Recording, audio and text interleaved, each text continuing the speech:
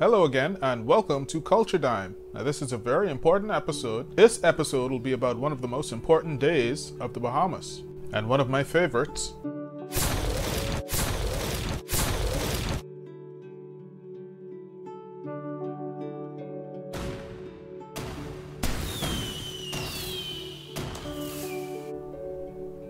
Yes, it's that awesome time again when we get to celebrate independence in the Bahamas. It's July 10th, 2020, and this is going to make 47 years of independence.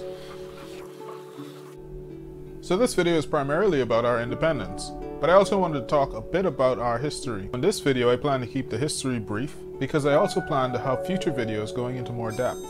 So let's get into it.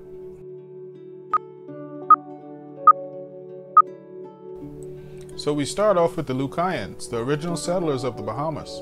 They were discovered later on by Christopher Columbus during one of his journeys and voyages. And after that, the Bahamas was under British rule for 325 years before we became independent. July 10th, 1973 is the monumental day. We elected our first Honorable Prime Minister, Sir Lyndon Pindling. He became the first acting Prime Minister of the newly freed Bahamas. 47 years ago, we gained independence, and we've always taken time to celebrate, even to this day. We celebrate our lands by going to our beautiful beaches, enjoying and spending time with our families, dining on our native food and delicacies, and even have a few of our locally brewed beers. And of course, always a spectacular celebration of fireworks. Celebrating our independence has always been an exciting day for us. But with independence, we've had a lot of things that have changed, as well as some things that have stayed the same.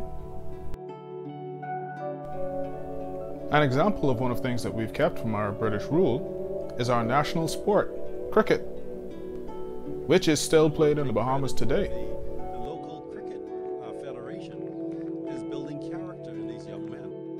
Although a few things have stayed the same, more importantly, we've made a lot of changes since our independence. For example, this is an image of what our original coat of arms looked like. Notice the British ships, and the shield, and the Queen's crown. And this is our current coat of arms. After we've gained independence, you'll notice we've added a few things. Let's go over it. First is our national fish, the powerful blue marlin. Next is our national bird, the majestic pink flamingo.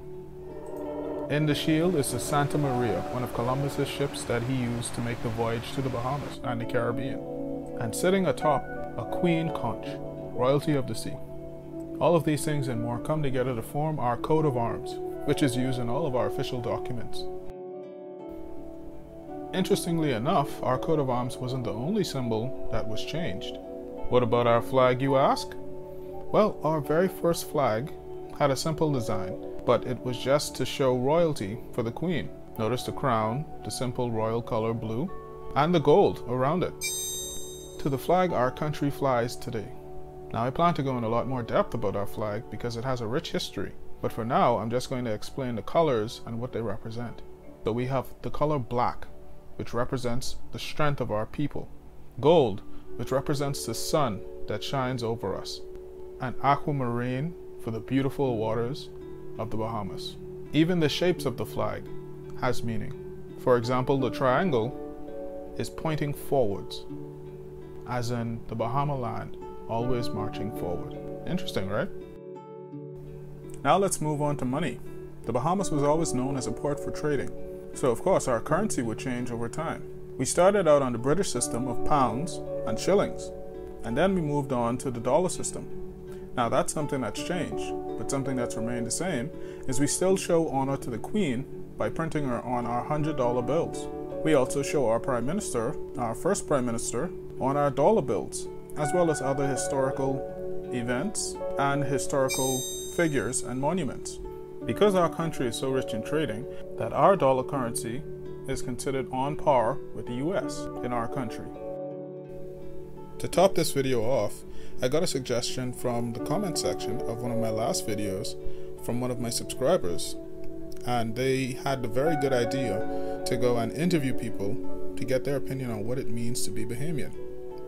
So I went and I did that. But I received so many interviews and so much comments that I decided to make that another video. And so we're at the end of the video. I know it was a bit lengthy. So to end it, I decided to save the best for last, which is our pledge and our national anthem. I pledge my allegiance to the flag and to the Commonwealth of the Bahamas, for which it stands, one people united in love and service.